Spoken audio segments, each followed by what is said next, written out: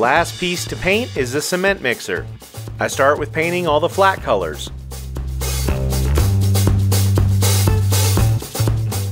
Then, similar to the bulldozer, I use various washes for each flat color.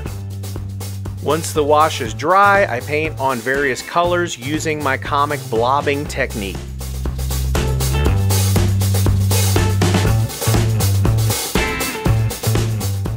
I then move on to the inking phase to really sell that comic book look to it.